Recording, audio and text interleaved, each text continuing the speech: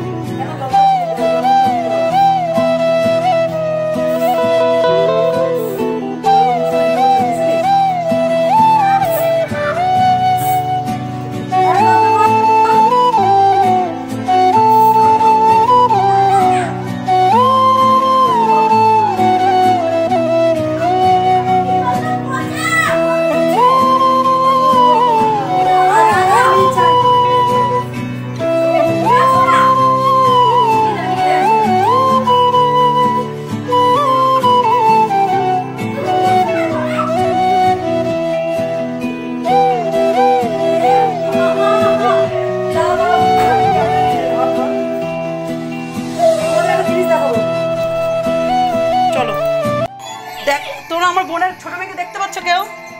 এই যে আমার ছেলে। টিভি সাউন্ড কমা, টিভি সাউন্ড কমা। দেখো এটাকে ও বলছে বোনের মেয়ে। হ্যাঁ এটা কিন্তু কেউ না, এটা কোলবালিশ।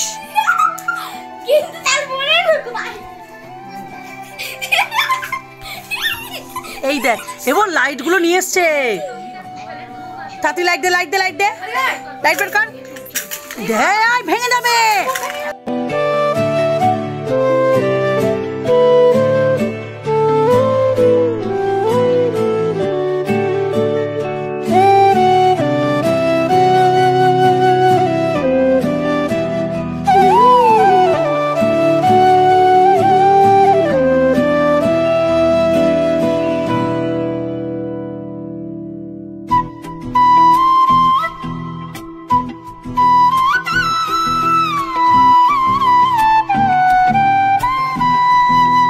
মাছ নিয়ে এসছে, আমার কেটে কুটে মশলা ফসলাও করা হয়ে গেছে। এইবার বিপাকে পড়েছি। তো যাই হোক রান্না করে রেখে দেবো, কিন্তু রাত্রিবেলা আমি অন্য কিছুই করব। আমি ঠিক করেছি পনির দিয়ে চানা মশলা করব আর রুটি করব। আর এই যে আলুটা দেখছো, এটা সন্ধ্যাবেলায় ছেলে ফুচকা খাবে বলছে। আর তোমাদের তো আগের দিন দেখিয়ে দিয়েছি যে আমি ফুচকা এনেছিলাম, কিন্তু ওগুলো ভাজিনি, রেখে দিয়েছিলাম ফুচকার পাঁপড়টা। তো আলুটা সিদ্ধ হয়ে গেছে, বন্ধ করে দিলাম। আর এই যে ইলিশ মাছ এনেছে, আর তেলের প্যাকেট আমি মশাল তেল ইউজ করি, এটা আমি বোতলে ঢালবো। আর ইলিশ মাছগুলো পিস করে রেখে দিয়েছিলাম। আর লোটে মাছগুলো একটু ছোটো তো, তাই গোটাই রেখেছি, কারণ আমি একদম মানে মশলাপাতি দিয়ে কষিয়ে করি, একদম শুকনো শুকনো করে ফেলি, বাট ঝুড়ো করি না। আমার লোটে মাছ হেবি ভালো লাগে। আর ইলিশ মাছের মশলা আমার করা রেডি। আমি ইলিশ মাছটাকে ভাপা করব। এটার মধ্যে সর্ষে দিয়েছি, জিরে দিয়েছি, কাঁচা লঙ্কা দিয়েছি, আর অল্প একটু চারমগজ দিয়েছি। আর এটা কড়াইতেই করব, কোনো টিফিন বক্সে, যেহেতু সব মাছ ধরবে না তো টিফিন বক্সে করব না। আর বাজারটা সম্পূর্ণই আমার হাজব্যান্ডই করে নিয়ে এসছে। আর এইটা হচ্ছে চানাটা আমি ভিজিয়ে রেখেছি রাত্রিবেলা যেটা করব। চানা বলতে কাবুলি ছোলা বলে, বাংলায় আমরা এটাকে কাবুলি ছোলা বলি। তো এগুলো ছোট আছে, আমি ভয়েস দিচ্ছি, আমার মা আর আমার ছেলে পাশে চেঁচাচ্ছে রীতিমতো। আর আমার ছেলের নাকি শরীর খারাপ, বৃষ্টির জল দেখতে গেছে ও। তো যাই হোক, আমি এখন এই রান্নার এইগুলো তোমাদের ভয়েস দিয়ে বলছি, দেখি তোমরা কিছু মনে করো না। আর সবজি বাজার করেছে হচ্ছে তোমাদের দাদা, কাঁচা লঙ্কা, একটা গন্ধলেবু এনেছে, টমেটো আমার আগেই ঘরে ছিল। আর এই যে পটলটা, এটা ভাবছিলাম কি বীজ করব, তো আমার বর বললো পটলের বীজ থেকে গাছ ওঠে না, ওটা অন্যরকমভাবে করতে হয়, তো ওটা ফেলে দেবো। আর এটা হচ্ছে গন্ধলেবু, কিন্তু এখন ভয়েস দিচ্ছি যখন, তখন বলছি ওটা গন্ধলেবুর নামের কলঙ্ক ছিল।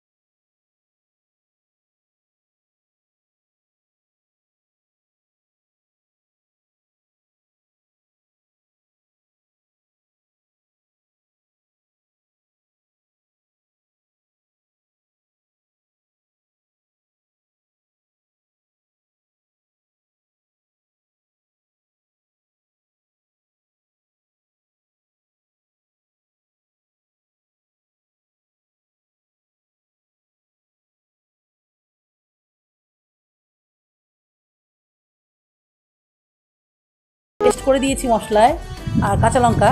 তারপরে যদি বেশি ঝাল হয়ে যায় চিড়ে দিলে, তাই আমি গোটা দিয়ে দিলাম। যদি আমার বর খায় তাহলে ও টিপে খাবে আর আমি টিপে খাবো, ব্যাস তাহলে লেটা চুকে যাবে। আর এটা আমি এখন ঢাকা দিয়ে দেবো, এটা হতে থাক। আর সর্ষের তেলের নামানোর আগে আমি একটু সর্ষের তেল দেবো, ব্যাস তাহলেই রান্না আমার কমপ্লিট। আর কোনো কিছু না, গ্যাসটা একটু বাড়িয়ে দিলাম। এবার যাব লোটে মাছের দিকে, লোটে মাছের ব্যবস্থা করতে। আর ওদিকে আলুটা আমি এখন তুলে নেব, মানে যে আলুটা আমি সিদ্ধ করেছি তুলে আমি বাটিটাকে ফাঁকা করব, কারণ ওই বাটিটা আমার লাগবে। আর আলুটাকে ছোট ছোট করে ভাবছো কিউব করেছি কেন, তার কারণটা আমি বলে দিই। গতকাল রাত্রে আমার বোনের হাজব্যান্ড এসেছিলো, প্রথমে ভেবেছিলাম যে আলু দিয়ে কিছু একটা করবো, তা আমার মাংস ছিল বলে আমি আর কোনো কিছু করিনি। এই আলুটা থেকে গেছিলো জলের মধ্যে, তো ভাবলাম সন্ধ্যাবেলা ফুচকা করবো যখন এই আলুটাকেই সেদ্ধ করে নিই। তো চানা মশলার মধ্যে আমি আলু দেবো না, পনির দেবো, তাই আমি এই আলুটাকে সিদ্ধ করে নিয়েছি ফুচকার সাথে খাবো বলে। আর এটা দুপুরবেলায় করে রাখলাম, সন্ধ্যাবেলা খাবো, কারণ নাহলে আলুটা গন্ধ হয়ে যেত। আমি পুরোটাই আজকে ভয়েস ওভার করবো, কিছু করার নেই, কারণ অনেকটা বড় ব্লগ।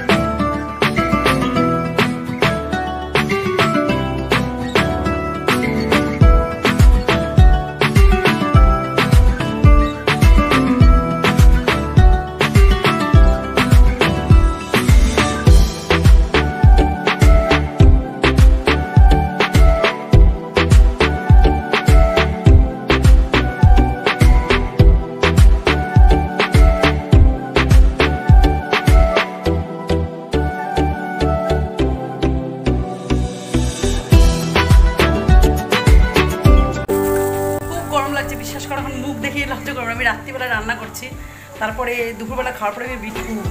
আর কেন কি যে আমার নাইটির এই কাপড়টা সুতির, তার সত্ত্বেও আমার গরম লাগছে। তাহলে আমি কী রান্না করছি বললাম না, পনির দিয়ে চানা মটর করবো, একটুখানি দেখাচ্ছি। তো পনিরটা আমার ভাজা করব, ভাজা করে এই যে চানা মটর সিদ্ধ করে রেখেছি আমি এটার মধ্যেই ট্রান্সফার করে দেবো।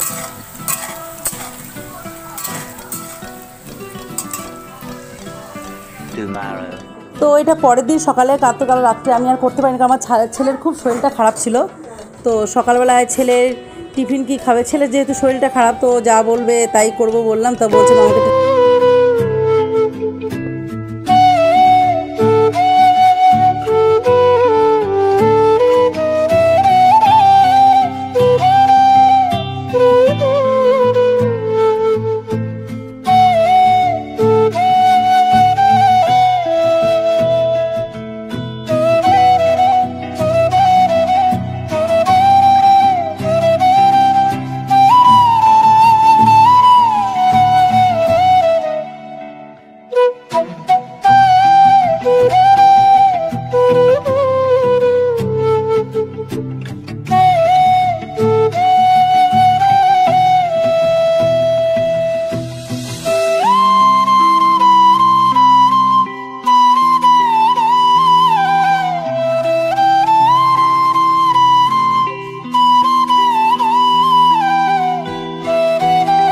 খাবে। ঘর খুব শিগগিরই চেঞ্জ করছি, ছেলেকে খাওয়ানো হয়ে গেছে। হয়তো এটা ভাদ্র মাস, আমি এই মাসটা বাদ দিয়ে খাওয়ানোর পরে ও খেলছিল, কিন্তু দেখো ও আর এখন সহ্য করতে পারছে না। এই দেখো গাড়ি টাড়ি বানিয়েছে, ঘরটা একটু অন্ধকার করে দিয়েছে। রাত্রিবেলা ঘুমোতে পারিনি, ঘুমা বমি করেছে, পেটে ব্যথা হচ্ছে আর জ্বর। ওই প্রচুর ঘামে তো, ওর জন্য হয়েছে। আর এই যে খেলনা নিয়ে খেলছিল, আমার মাকে আসতে বলেছে। আমার মা আসলে হয়তো একটু সুস্থ ফিল করবে, দেখি মা কখন আসে। আর আমি কাজ বাজ করে আমার এখনো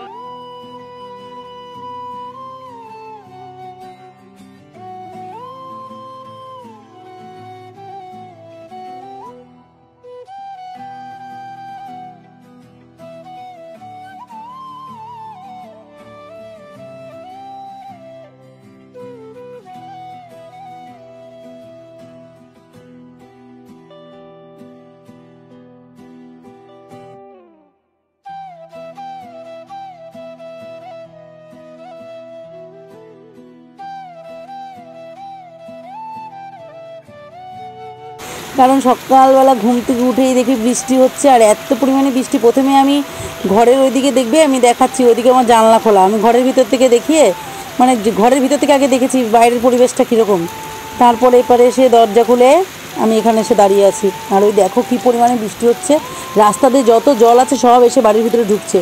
কিন্তু মেন প্রবলেম একটাই, আমার বর সেই 8টার ট্রেনই ধরবে, আর ওর জন্য আমার রান্না করতে হবে। কিন্তু আমি যা মানে বাইরের যা অবস্থা, আমি রান্না করেছি কি করব বুঝে পাচ্ছি না। ভাতটা তো বসিয়ে দিয়েছি,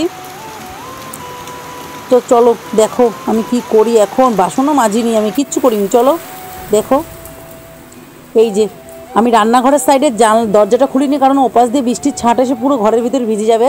কিন্তু আমি এখানে ভাতটা বসিয়ে দিয়েছি, আর ঘরে পেঁপে ছিল, ভাবলাম পেঁপে দিয়ে একটু ডাল করবো, মানে চটজলদি যে রান্না, ডাল পেঁপে দিয়ে ডাল করব, আর একটু ভাজাভুজি করে দিয়ে ওকে জাস্ট আমি ট্রেনটা ধরিয়ে দেবো 8টার, তারপর দেখা যাবে। আর এই কারণে বেশিরভাগ বাসন সব এই এঁটো বাসনগুলোকে নামিয়ে আমি স্ল্যাবটাকে পরিষ্কার করে মুছে, গ্যাসের ওভেনটাকে পরিষ্কার করে মুছে, কারণ আমি বাসি জিনিসে রান্না বসাই না, মুছে টুচে তারপরে এগুলো বসিয়ে দিচ্ছি। আর এগুলো এখানে বেশি এর মধ্যে যে মশলাটা থাকে এটা দিলে পরে না আর কোনো কিছু লাগে না। তো আমি এটা এখন ভিজিয়ে দেবো। তো এই যে ডালটা আমি ঢেলে নিয়েছি, এই যে ডাল, এই যে তরকার ডাল এর মধ্যে, আর এই যে মশলাটা ছিল এই মশলাটা এই পাশে, আর এটা হচ্ছে কসুরি মেথি। তো আলাদা আমার আর কিছু লাগবে না, এটা আমি করার পরে দিয়ে দেবো। তো এটা আমার ভেজাতে লাগবে 6-7 ঘন্টা। তো আমি এটার মধ্যে এখন জল দিয়ে দেবো। এটাকে আমি এখন ধোবো না, কারণ এটা থেকে একটা সবুজ জল বেরোবে, এটাকে জাস্ট ভিজিয়ে রাখবো, যখন আমি সিদ্ধ বসাবো তখন আমি এটাকে ভালো করে ধুয়ে নেবো আবার।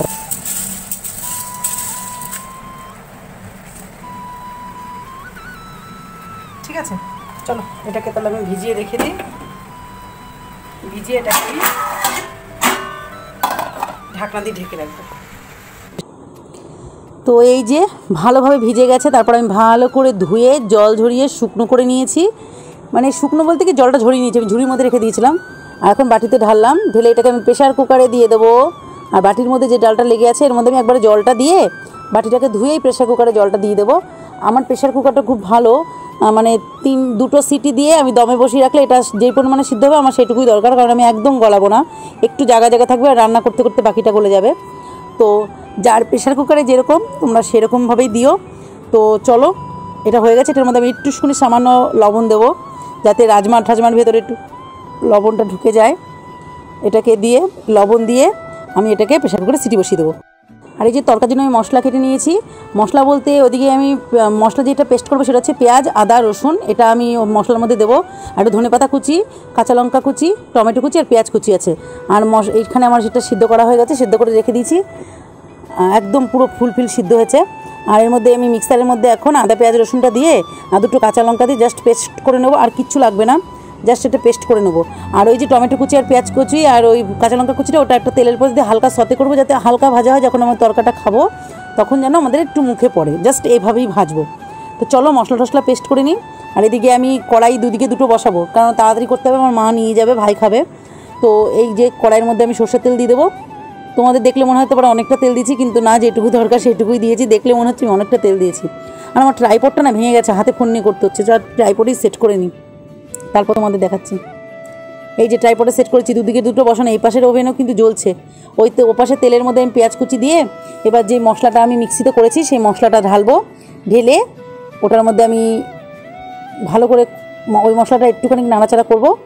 এই যে দিলাম, এবার এটা ভালো করে নাড়াচাড়া করে তারপর আমি আস্তে আস্তে এর মধ্যে একটু হলুদ আর লবণ দিয়ে ভালোভাবে কষাবো।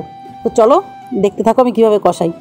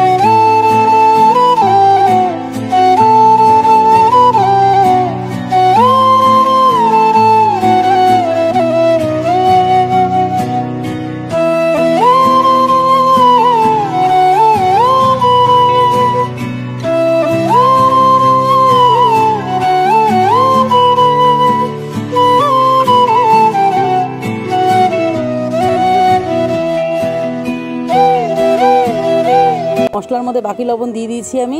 তো এখন আমার আর লবণ লাগবেই না, কারণ আমি একটুখানি মুখে দিয়ে দেখেছিলামও যে লবণ আর লাগবে না। আর এদিকে এটাও যেটা হয়েছে এটা হালকা সতে তোমাদের হয়ে গেছে।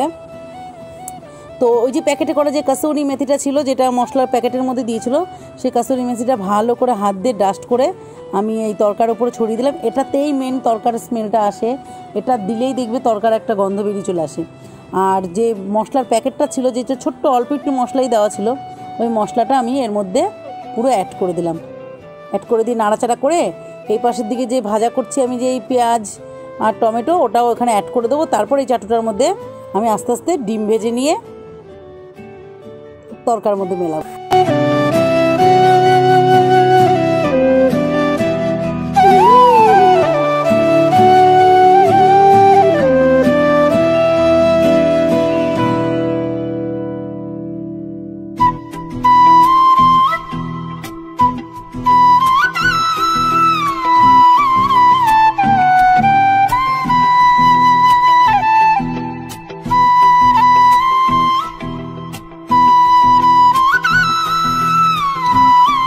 আর আমি এটার মধ্যে দেব 3টে ডিম। তো চাটুতে আমি তেল নিয়ে 3টে ডিমই ফেটিয়ে একটুখানি লবণ দিয়ে ফেটিয়েছি, দিয়ে আমি এই ডিমটার ভালো করে ঝুড়ো করে নেব। আর ঝুড়ো করে নিয়ে আমি ভালো করে ঝুড়ো করতে হবে, একদম গুঁড়ি গুঁড়ি করে ভেজে একদম ভেঙে ভেঙে গুঁড়ো করে নেব। আর এটা আমি আস্তে আস্তে তরকার মধ্যে মিশিয়ে দেবো।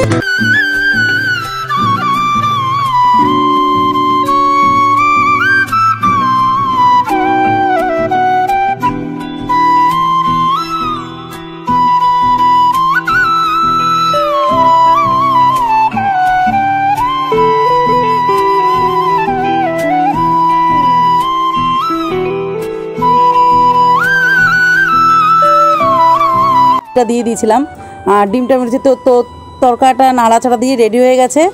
তো তোমরা